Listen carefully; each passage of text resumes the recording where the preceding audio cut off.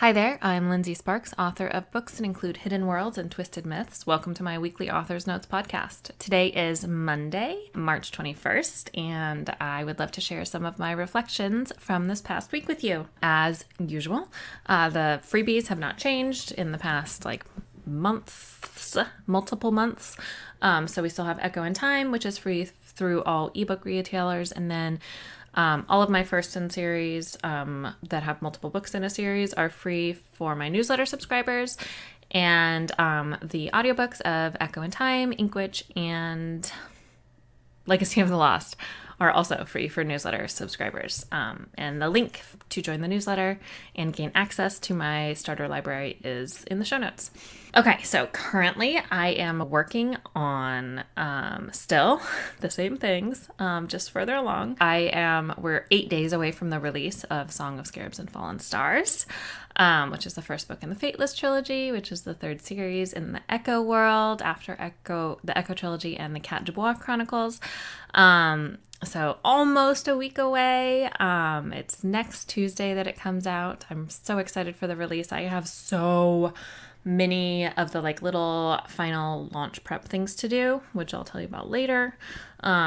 So this is not going to be like a super writing, revising week. It's going to be more of it's the business side of the book publishing business, I guess. It's just going to be very businessy this week for me.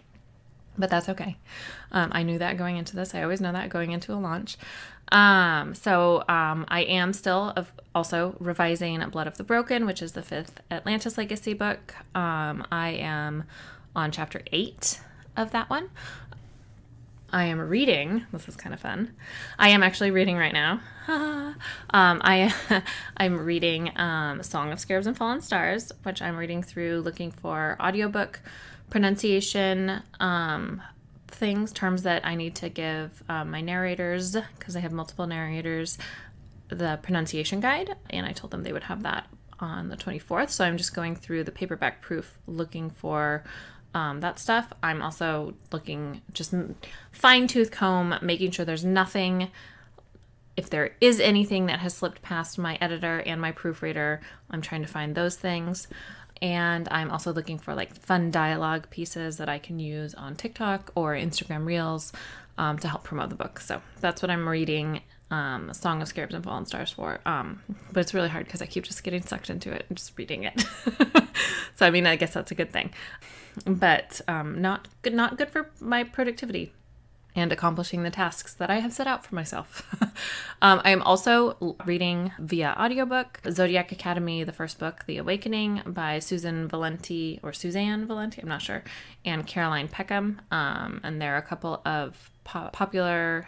Zodiac Academy is really popular on TikTok. It's right now it's really striking me as a grown-up Harry Potter, college age Harry Potter, kind of like how The Magicians was, but much more.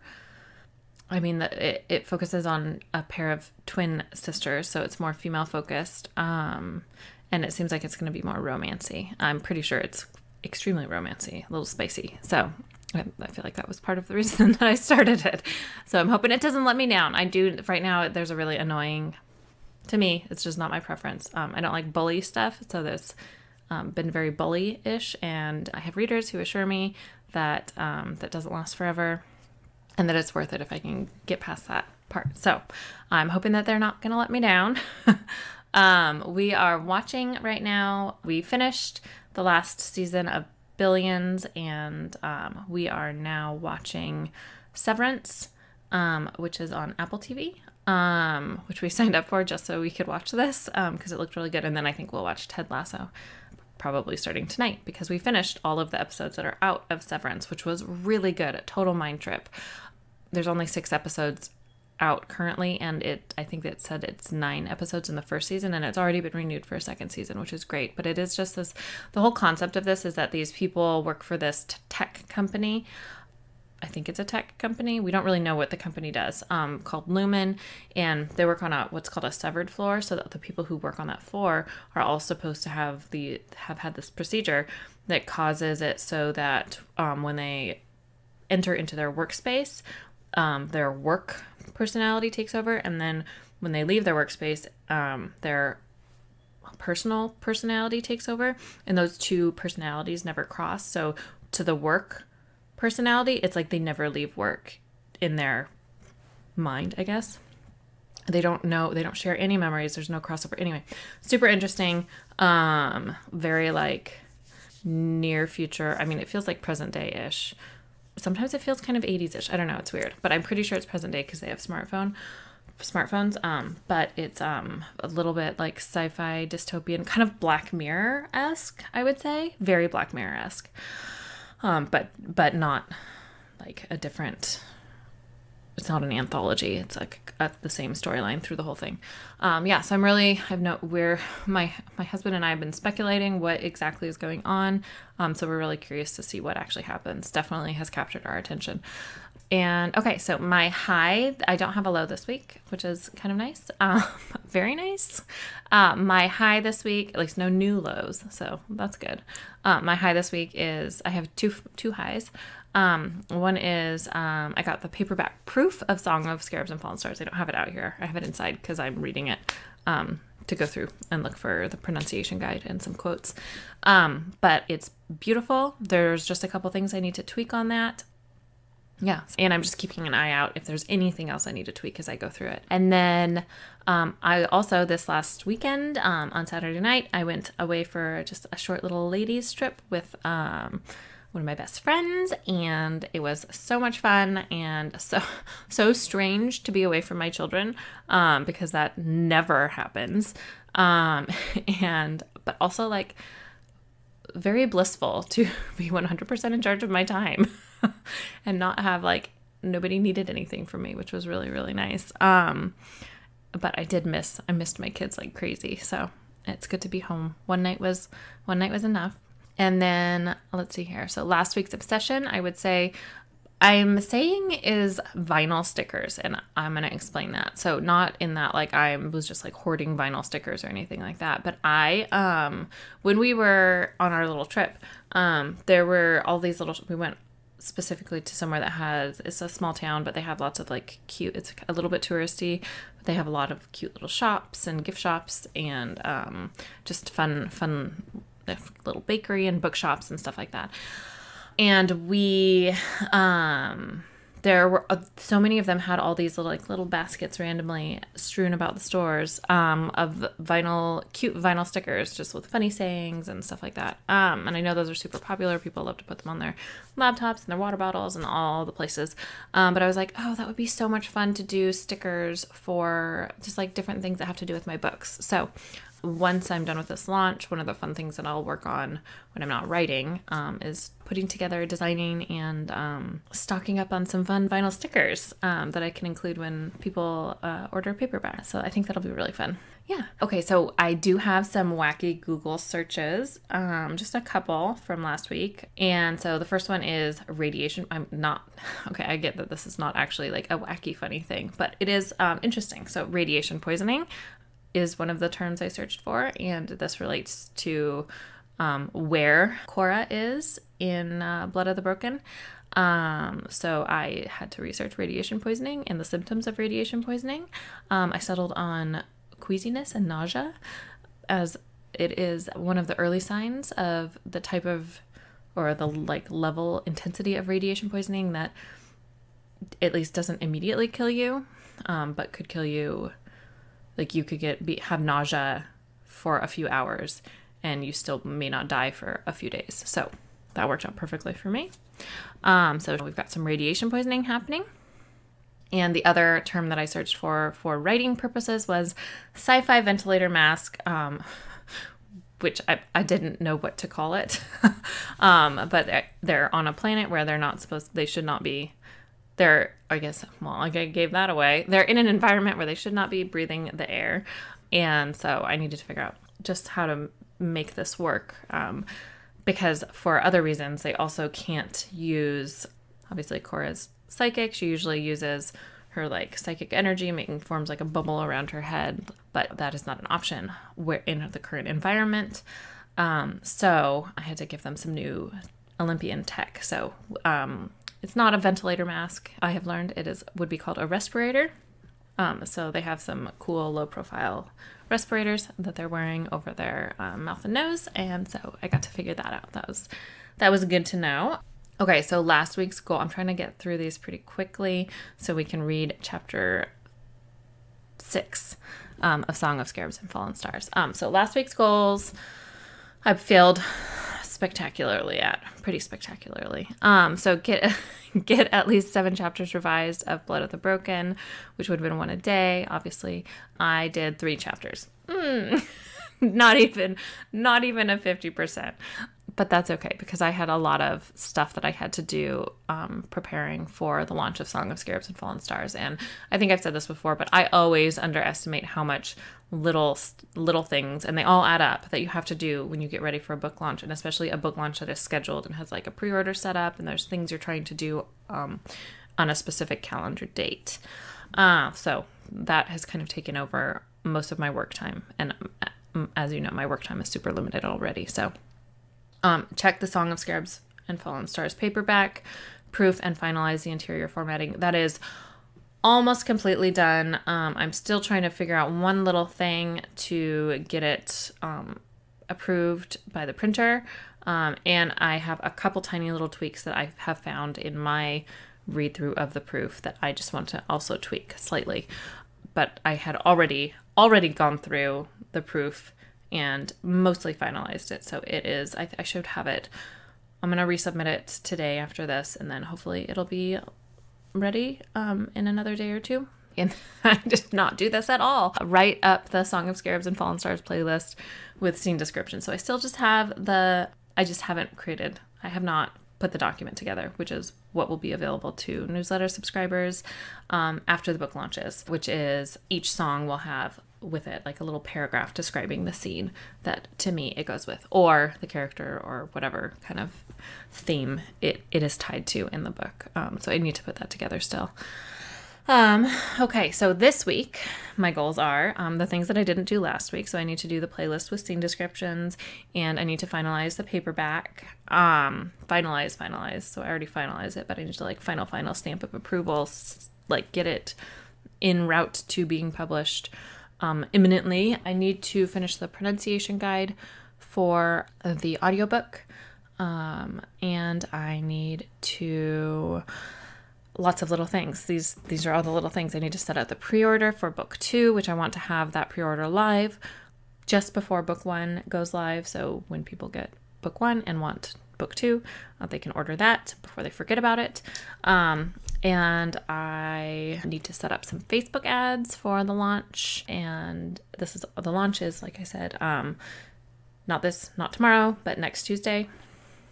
And I would like to, but I'm not like setting this up as a hard goal. If I can, revise 3 chapters of Blood of the Broken near the end of the week, and over the weekend I should have some mornings when I actually get some writing time. If I have the time, I'd like to do that, but that is like the last thing on my list. Okay, and I am looking forward to just getting the book launch all wrapped up and moving on with my life into the next book, which is always what it is. Onward to the next book. So let us go ahead and move into the reading of continuing Song of Scarabs and Fallen Stars, the preview. So last week I read chapter 5, which was Lex's first chapter.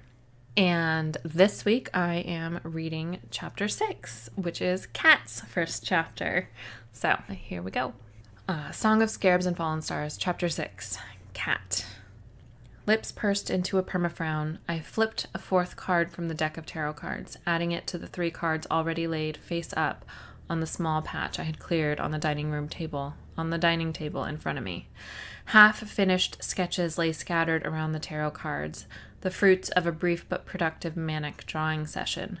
Scowling at the partial tarot spread, I took a gulp of whiskey, breakfast of champions, then set my empty glass down with thunk. I flipped another card, the motion jerkier. I should probably give a language warning. This is a cat chapter, which means it is not safe for non-adult ears or work. Yeah, not safe for work. Bad language. And some mild adult content, I guess. Motherfucker, I muttered. I flipped another card and slapped it down. Motherfucker! When I flipped the next card, I didn't even bother laying it in the spread on the table with the others. I held it pinched between my fingers and glared at the image displayed on its face. The tarot card quivered.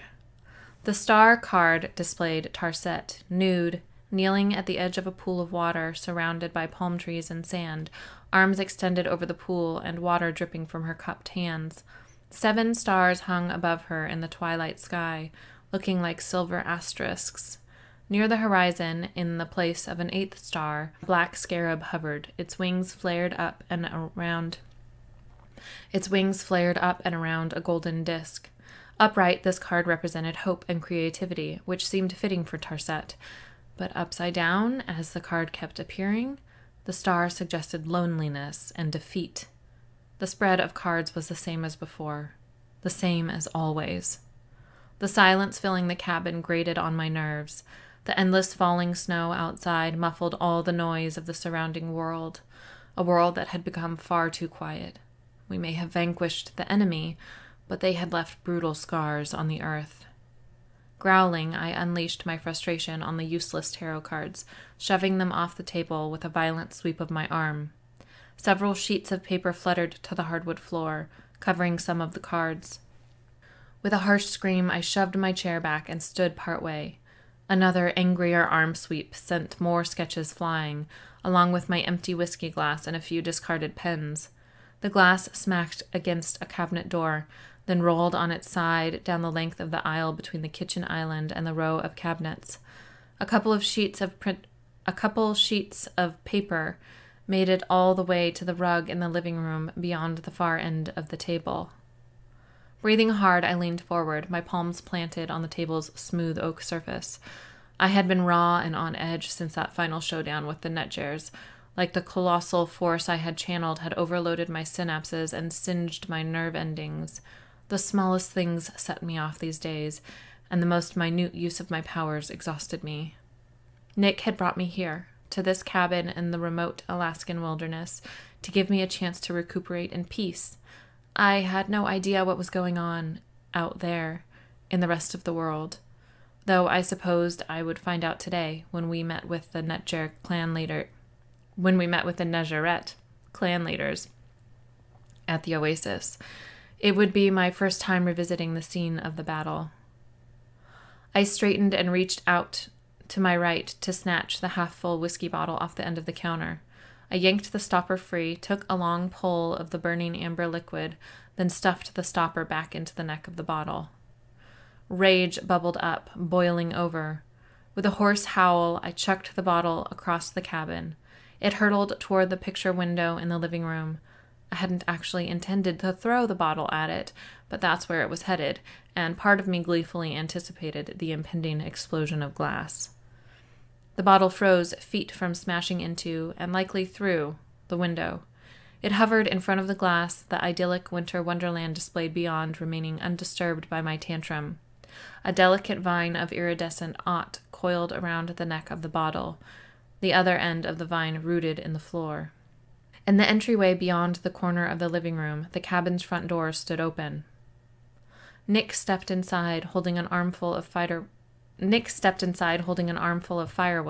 his tall, imposing figure framed by a serene, snowy backdrop. The early morning light tinted the snow behind him rose gold. He had been out since I woke up some 40 minutes ago. Now I knew where he'd been, chopping wood. Sometimes he needed physical activity to expel his frustration. I wasn't oblivious enough to think I wasn't the root source of most of that frustration. Nick stomped his boots on the entry rug and scanned the chaos on the floor around the table before fixing his attention on the hovering bottle. A grim expression hardened his stunning, angular features. At his direction, the aught vine lowered the whiskey bottle, gently setting it on an end table beside the couch. The thin vine unwound from around the neck of the bottle and withdrew, fizzling away in a glittering mist. Nick took another step into the cabin and kicked the front door shut. "I thought we talked about this, kitty cat." He speared me with his pale blue stare, one eyebrow elevated. "It would seem you and I have different definitions of the word rest." I raised my right hand, thrust it out in front of me, and flipped in the bird. The corner of Nick's sinful mouth tensed, and he narrowed his eyes to irritated slits. In the same heartbeat, a new vine of aught snuck up from the floorboards at my feet and snaked around my outstretched wrist. Nick tutted and shook his head. Such crude manners. Somebody should really teach you a lesson. My stomach did a little flip-flop at the dark promise in his words. I tugged my arm, attempting to pull free from the vine's hold, but it was useless, like being cuffed in an iron manacle. Before that final no-holds-barred battle with the netjars, I easily would have been able to shatter the aught vine with focused thought. But at the moment, the task was utterly impossible. Nick crossed the living room to the oversized hearth in the far wall, taking his time, letting me struggle. He crouched and set down the firewood, stacking it in a neat little pyramid in the recessed cubby beside the fireplace. By the time he stood and faced me, I had stopped struggling. I couldn't break free, not in my current state. I assumed that was the whole point of his little display of power, and my lack thereof. Nick wanted me to face my weakened state, to acknowledge the lingering effects of the battle. The war was over, but the trauma from the fight lingered in my body, in my soul. Nick crossed his arms over his chest and stood in front of the hearth, simply staring at me. His eyes trailed lazily down the length of my body, taking in the baggy sweats and t-shirt I had taken from his dresser when I crawled out of bed. When his gaze finally returned to mine, his pale eyes glinted dangerously. "Since you seem to be incapable of resting on your own," he said, slowly stalking toward me. He unzipped his checked wool coat and shrugged out of it, shedding his lumberjack disguise and tossing the coat aside like it contained the last shreds of his civility. "It falls to me to make you rest." I gulped, a zing of anticipation shooting down my spine, striking my core. I licked my lips, my chest rising and falling faster than before. Another vine of aught shot out of the floor and captured my other wrist. Those twin vines holding me captive pulled my hands down and dragged me backward toward my abandoned chair. When the back of my right calf hit the wooden chair leg, 2 more aught vines burst up from the floor and coiled around my ankles, climbing up my calves and around my knees. They forced my knees to bend, and I resisted for only a few seconds before dropping into the chair. As soon as I sat, the vines holding my limbs latched onto the arms and legs of the chair, restraining me. I instinctively struggled against my bindings, but by the time Nick reached me, I had fallen still. His heated, hyper-focused gaze roved up and down my body. He was hunger, need, desire, and he was just a little bit scary. I watched him, motionless save for the rapid rise and fall of my chest. I had a rough idea of where this was headed, but Nick could be extremely creative. I could only imagine what he had planned for me. The only thing I knew for sure was that I would love every damn second of it. Nick leaned in, looming over me. He set his hands on the arms of my chair, directly behind my elbows, and bent his arms, sinking deeper into my personal space. A low, rough noise rumbled in his chest as he nuzzled the hollow of my neck, his nose barely skimming that sensitive flesh. The aught vines twining around my legs crept higher, inching up the insides of my thighs. They forced my knees further apart until the outsides of my legs were flush against the chair's armrests. Nick pulled back enough that I could see his achingly beautiful face. His gaze skimmed over my features, dark lust burning in his pale irises. His face was naked of his signature piercings, but his neck displayed the goddess Isis tattooed in black ink, her wings outstretched to embrace him. I had done that, marked him. My ink stained patches of his skin, all over his glorious body. A small, possessive smile curved my lips. "You want me to punish you, don't you?" Nick said, his voice a low purr. His attention lingered on my lips before returning to my eyes. Do you want pain or pleasure? He licked his lips as they curved into a slow, wicked grin. Or both. My voice caught in my throat, my heart hammering and my whole body flushing. Don't get me wrong. My sexual tastes were far from vanilla. But Nick was every other fucking flavor in the ice cream shop, and he made me feel like an inexperienced young virgin at least once a day. But Nick's focus abruptly strayed away from me, and my words faltered. He fell still, absolutely and completely. Even his aught vines ceased their slow, incessant creep up my body. I watched as the desire bled from his eyes, as his eyelids opened wider, as something that looked a hell of a lot like fear took root in his shocked stare. What? I craned my neck to see what had captured his attention. Something on the floor. But all that was down there were my scattered tarot cards and the dozens of half-finished, hastily sketched drawings. Straining the muscles and tendons in my neck, I glanced from Nick to the drawing I thought had captured his attention and back. What is it? The aught vines restraining me vanished, leaving me startlingly free to move. I twisted my wrists, increasing the blood flow to my fingers. Nick stepped away from my chair and crouched to pick up the sketch. He stood and extended his arm, holding the sketch out in front of me. What is this? I scanned the drawing. It was one of the first I had done this morning. Like all the others, it featured a winged scarab holding a circle over its head in its buggy pincers, much like the scarab on the star card. Aesthetically, this particular rendition of the winged scarab was very much in the style of the ancient Egyptians. It's a drawing, I said dryly. Duh. Nick didn't react to the sarcasm dripping from those 3 words. It wasn't like him to ignore my pokes and prods. He liked it when I gave him shit, and he enjoyed dishing it back out even more.